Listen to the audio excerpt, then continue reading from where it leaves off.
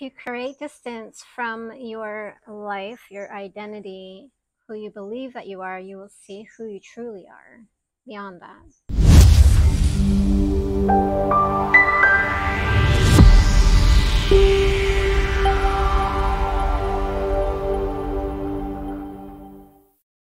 Hi guys, how are you doing? Hope you're doing well. I want to jump on and do this quick little video. I kind of talked a little bit about it in the previous video about our life, as the role that we're playing out in our set points and our separate identities. And I kind of mentioned where actually we don't stay within the body.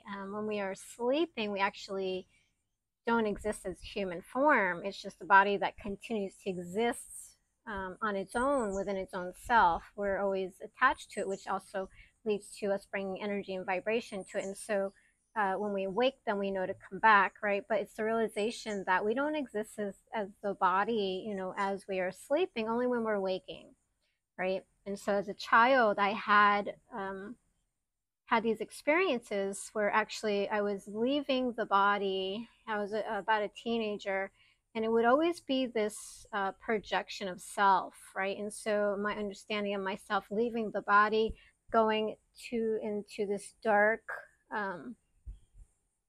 space, right? And so that is what we do when we actually transition out of this lifetime, which now makes sense when I can reflect back to that set point when I had that as a memory for myself, right? And so as I was a teenager going off to sleep, I would always have this projection of self going off into this darkness. It was like all darkness around me. And then it was like almost closing in on me. And then I disappeared, right? So myself, my human form disappeared, and myself went into the darkness, which is the closing off of this world into a realm, into the other existence. So when we are leaving the body, whether it's at death or during our sleeping state, we don't exist as the body. It's the framework that's here already. And so we just take it up. We continually take it up every day, every moment. So when you come back into the body, whether it's going to be a new body, a new existence, once this is worn out, or we're coming back into this body that we're playing out in this role, this lifetime, we can see that from when we're coming in. And so if you take the time every morning to see this, to take a look at this, and to just be present as you are awakened, right? All the memories just start flooding back in to who you are in the form, right? And it's because it's the memories that are coming back in as you're awakening into this life, and then you take up, and then if you are in the human constructs at that point of your journey, then you just think it's you waking up into this day lifetime again, but it's actually a new set point. Every day is a new set point, but it's the collective energy coming back to you as you're coming back into form in the awakening experience of this lifetime. Right? And so we can transform it. We can delay that process of all that information coming back if we do this incrementally every day, every morning. Just take time. And I know we have busy lives, but if you're wanting to transform your life, it's worth looking at. And so as we are awakening, as we are leaving the body, and even Buddhist practices, as you're leaving the body and you're going off to sleep, just be mindful. Stay present in the moment as much as possible as you are dozing off, and see yourself as what's going on, right? Don't imagine what's going on, just allow it to show it to you, right? So you're setting your intention to understand the transition from the wake state to the sleep state, and then from the sleep state to the wake state as you come in and out. You're not never always in the body, but so people will say that you are. It's just a continuation of the body evolving on its own, because the body just does its own thing. Once it's created, it just kind of evolves on its own. It's already there for you. It's created, it's done, right? And it's a set point, right? The evolution of the body is a set point. It's a condition that's been set in place. It's been created. And so all you have to do is take up the body whenever you're in this existence, playing out the play in the role of the soul existence, the essence, right? And so from the point of view of source and your soul, can come in and take up the human viewpoint when you do that. And so you're back in the place where you left off, It's a timeline, right? And so from that viewpoint, you're able to take up the body and live your life as you normally would in the human aversion concept, um, from that framework. But if you are aware of it, then you can delay and you can start working to manipulate it and change it and start being in the present moment, of who you truly are. And as you are truly existing, you can bring the trueness into your life and change and transform it. So in your waking state, as you're coming back into the body, just as you're taking it up, just be mindful how it all just starts coming back to you. It's like this energy vibration, this intelligence of your creation, what your thoughts are, you know, the continuation of it. Knowing that we have to get up, do this, do that, go here, go to work, take care of the kids, drop this one off. So it's that perception persona that's playing out on a regular basis that we're doing things. A lot of times it's just programmed. So even for the fact of how you brush your teeth, right? What is your first thing that you do in the morning? Grab a cup of coffee, you know, grab a cigarette.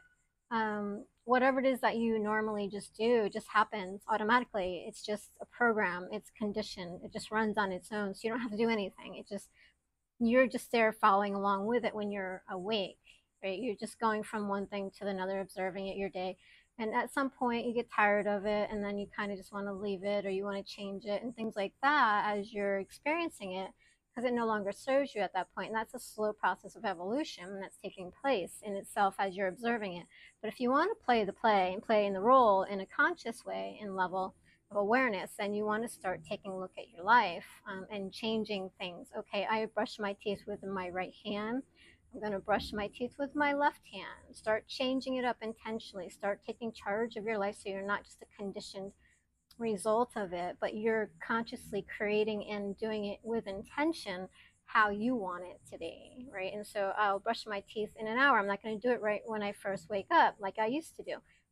I'm not going to do my hair every day the same exact way, because when we do things repetitively, we're creating unconscious cycles, patterns that we just do, and we don't have to do anything. It's kind of like uh, set it and forget it, right? And so we just do it, and then it becomes an unconscious evolution of its own being. So we just exist and evolve through there. And so, what kind of life is that? Just to be unconsciously living, right?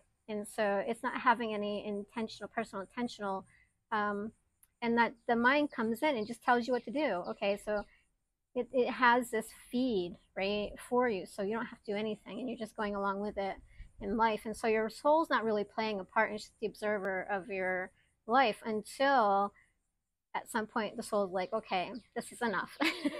You know, we're done with this, right? You need to evolve, you need to start doing stuff, and starts awakening you, right? And so part of the practice of awakening, is the journey of intention, being conscious, being awareness, start being the present moment. What am I doing? How am I doing this? Changing it up, go down a different road.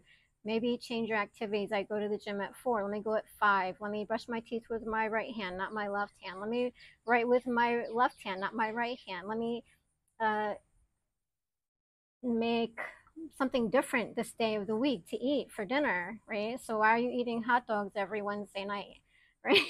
It's a condition. Why are you doing your laundries every Monday? Do it on Friday, right? Why are you waiting to come back from vacations? It's repetitive behaviors. Um, you know, why are you waiting to come back from vacations and do your laundry? Why don't you do it before and get your house set up so you come back to a clean house after vacation so you can relax instead of having to do and rush around doing stuff before you have to go back to work the next week, right?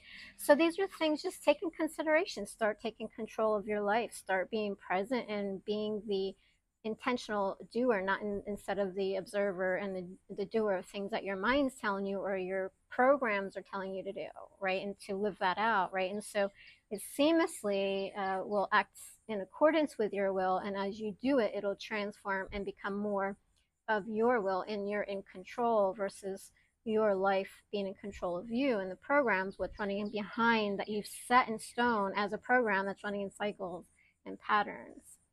And so when we can see it from that point of view, then we can have a better life, right? We can transform things more. What is it that I like? What is it I don't want? We can question, talk to source, talk to your angels, talk to your guides, be more in the present moment, create things that you want to create, not things that are just happening to you, which is a victim. And so stepping out of victimhood in our programmings, this is the way life is and doesn't have to be, which I was going to do a video on that, because like where I work, right, people are under the impression that when they retire, that they only have retirement means, and there's a bunch of people out there who do that, but then there's people that don't do that, and it's just a programming.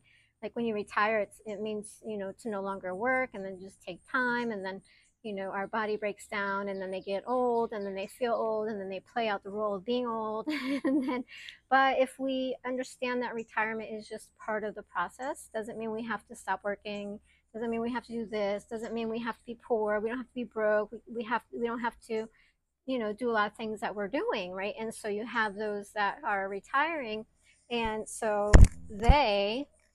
there's those who stay active and engaged, and then there's those who don't, right? And so those who stay active, engaged in life and doing things intentionally, purposely, creating their lives, they are more to be healthy and happy and live longer lives than those who don't. And so those are the ones that you see, who are having illnesses, problems, things like that, who are under the old program that, when you come to the retirement age, you just kind of just do whatever, which is nice to just do whatever. And of course, a lot of people don't want to work.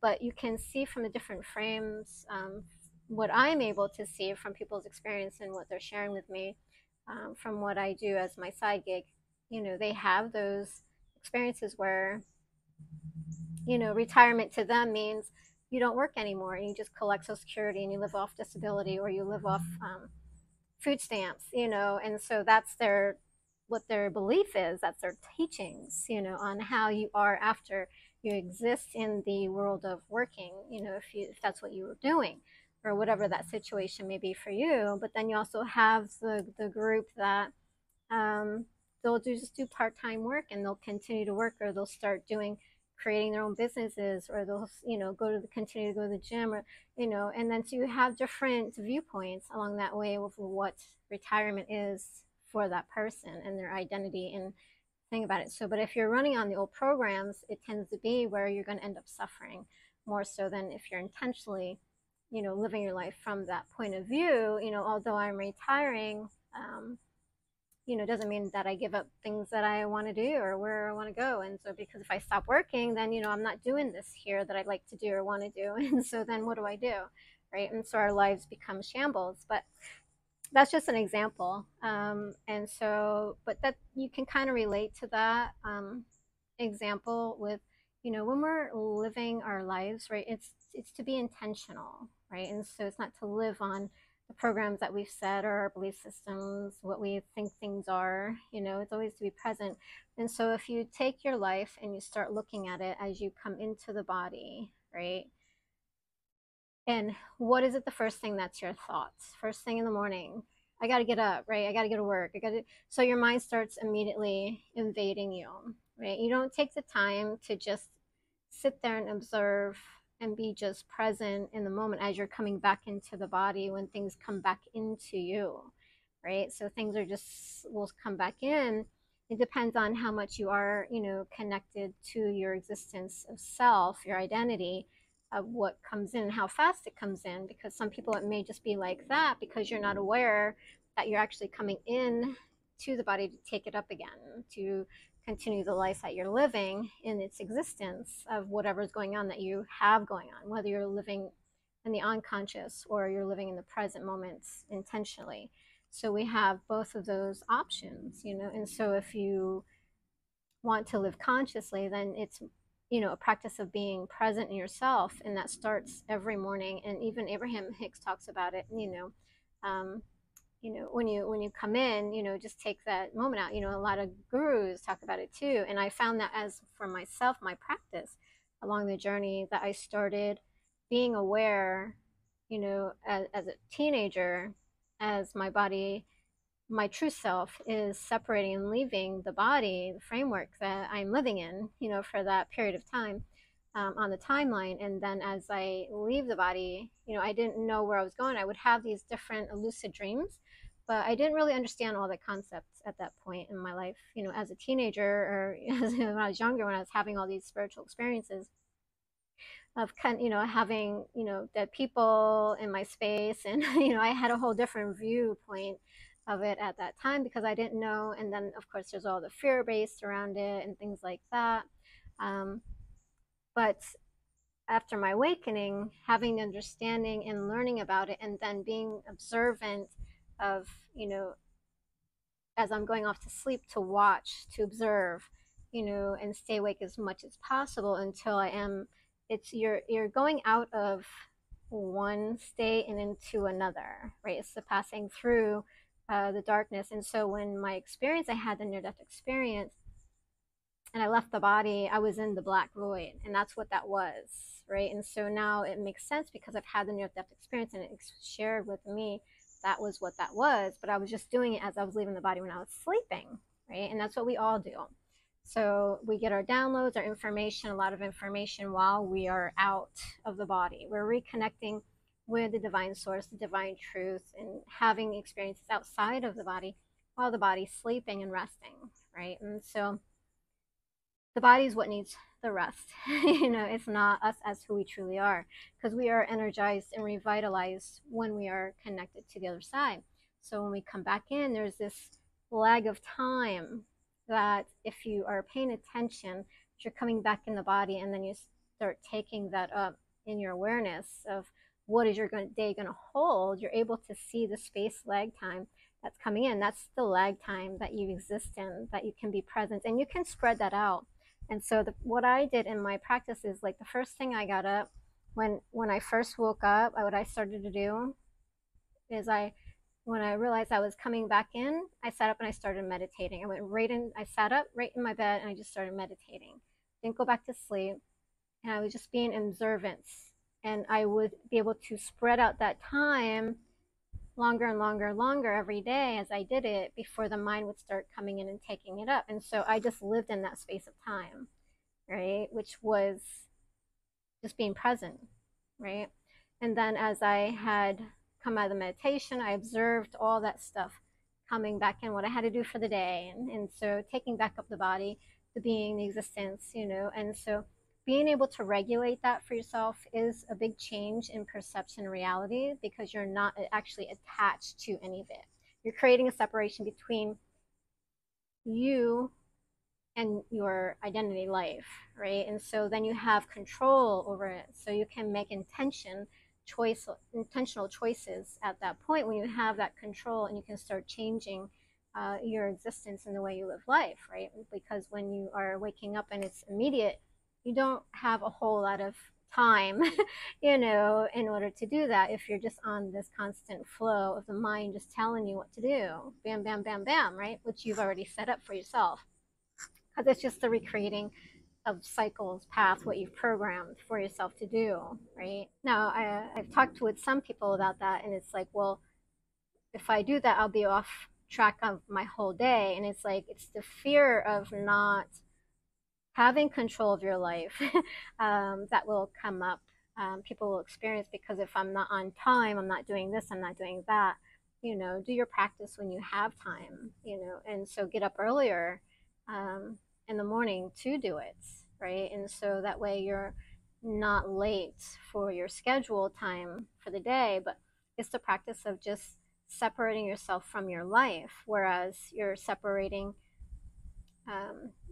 yourself from who you truly are, right? And so when we are, and I just did a video on that, when we have our set points, those are separations of who we truly are from source, right? That we live from on those different timelines, which is a separation of self from there. But if you are now learning to separate yourself from life, that space, you're bringing yourself back to source. You're bringing more of your true consciousness awareness into that timeline, that space, before you take up your daily life, right? And so you're creating that space for source, your higher consciousness, to come in, to understand it, to know it, and to be present in your life. You're creating that space for yourself, right? And so you'll have different dimensional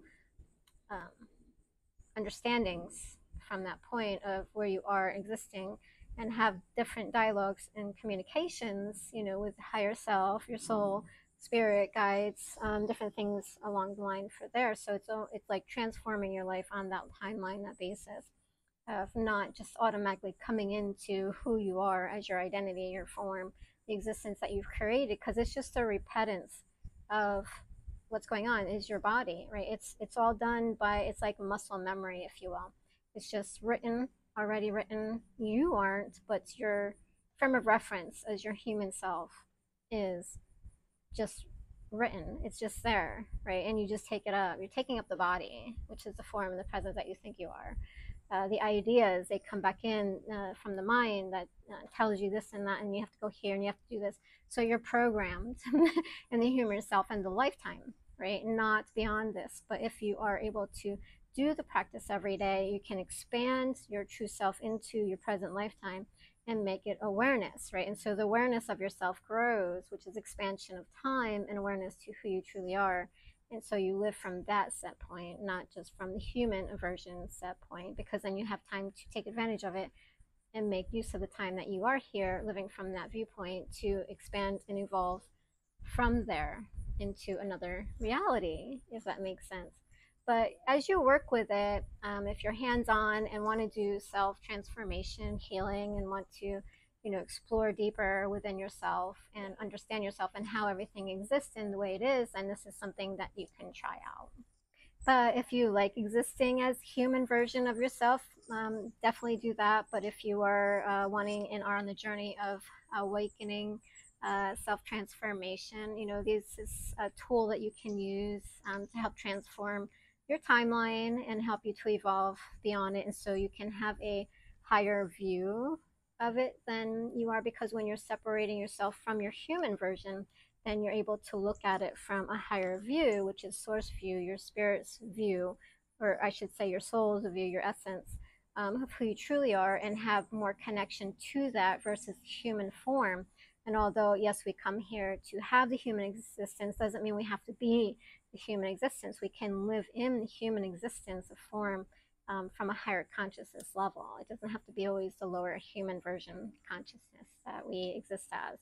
And so that's the level that you're at when you are in the human version versus the higher version. And so we can create that space within ourselves by becoming more present, and with ourselves at that moment, and creating those spaces and stretching them out. And Eckhart Tolle talks about that, being in the present moment, stretching that out, all the spaces that apply. And one of them is first thing in the morning, and at night when you are actually leaving and coming in into the body and taking it up. And so the more you can expand those spaces, the more you have higher consciousness entering in and living from that space of being as you're in the human form, right? And so it's a whole different way of existing unto itself. So and then it plays out differently for you. You don't have a lot of the suffering that you used to, because you're not directly attached to your identity in your life of the human version self. So you can play it out in a different way and form with a direct connection of source, because you've expanded that space, so you can live in that from that point of view, if that makes sense. So hopefully that helps. If you are wanting to set up a session, one-to-one session, I can help you to navigate that a little bit better.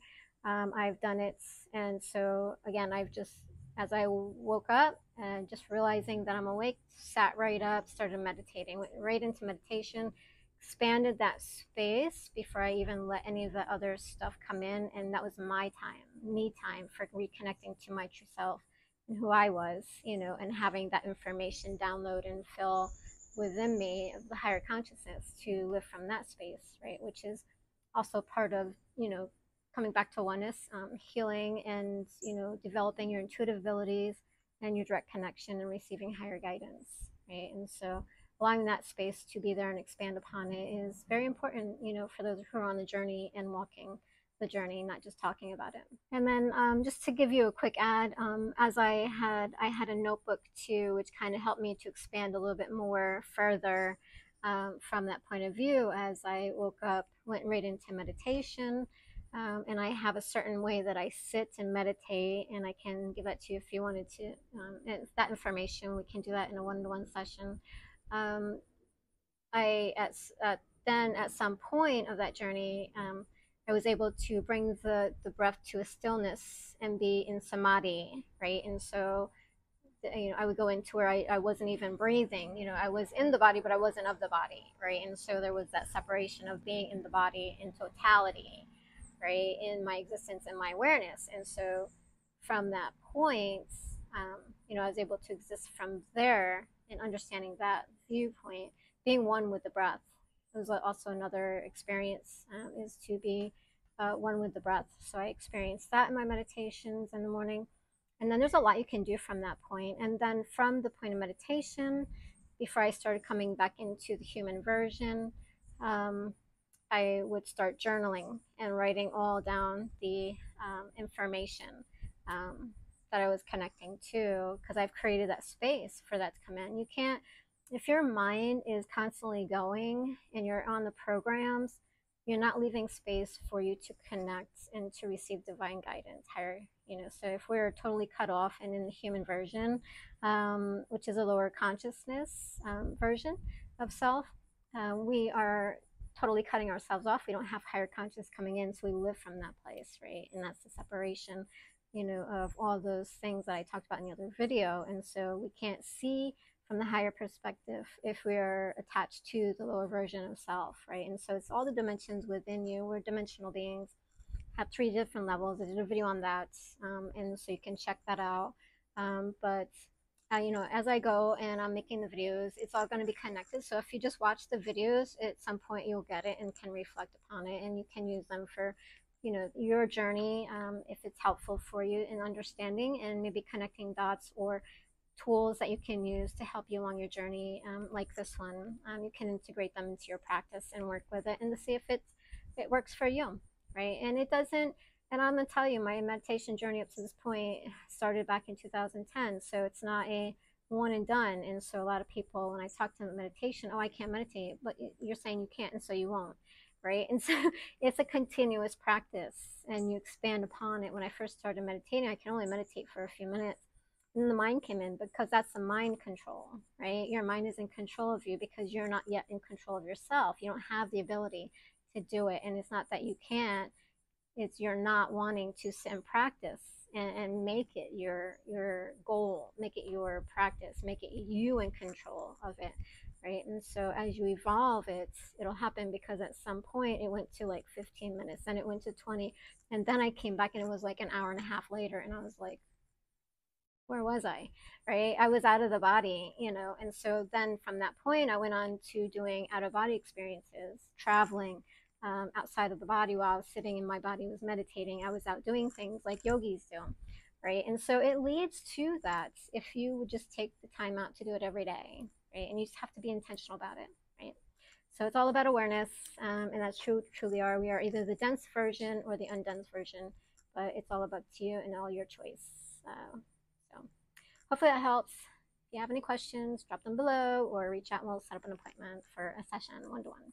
All right, thanks for tuning in. Happy journeys. Share, like, and subscribe so other people can also receive these informational downloads and information practices and tools, tips that you can use.